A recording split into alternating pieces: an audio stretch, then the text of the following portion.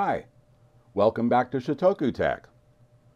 I'm making a video about Active Directory disaster recovery. You know, like everything is cratered and there's no single domain controllers left, and all I have is a system state backup from a domain controller. But my simple system state backup keeps failing. The task scheduler shows 0x3 is the outcome. That doesn't read like a happy ending. It is clear that this event in the application log is associated with the start of the system state backup. Cryptographic Services failed while processing the OnIdentity call in the system writer object. This is CAPI2 Event ID 513. Fortunately, there seems to be solid hits on this topic. This article here summarizes 2 Microsoft knowledge base articles. Look for the links in the description below.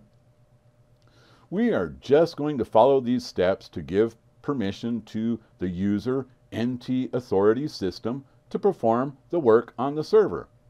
And this is Microsoft Knowledge Base article 2009272. I'm copying and pasting this block of code into a command prompt. I've never been more excited than this. Watching all this output reminds me of the Matrix. Wow. Okay, finally it stopped. All right, let's try running the backup again. No, immediately you can see the same 513 error in the application log right after backup starts. The second part of the first Microsoft Knowledge Base article relates to the system writer not being in the output from the VSS admin list writers command. But that's not the issue in this case. We can see it's in that list, and we don't see this 8213 error in the event logs. So let's go look at the second Microsoft Knowledge Base article. And this again is specific to the Cryptographic Services failed CAPI2 Event ID 513 error. And this is Microsoft Knowledge Base article 3209092. So we follow this procedure as well to give the user NT authority system access to the MSLLDP DLL, the Microsoft Link Layer Discovery Protocol driver. Okay, that's done. So let's try running our backup again.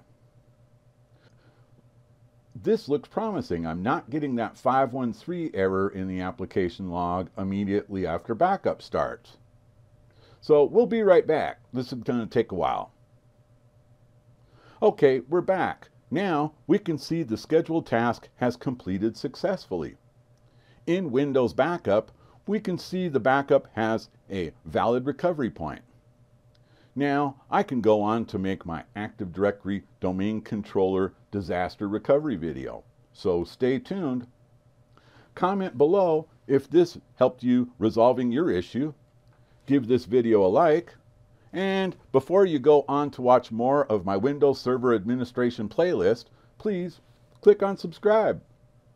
Thank you very much.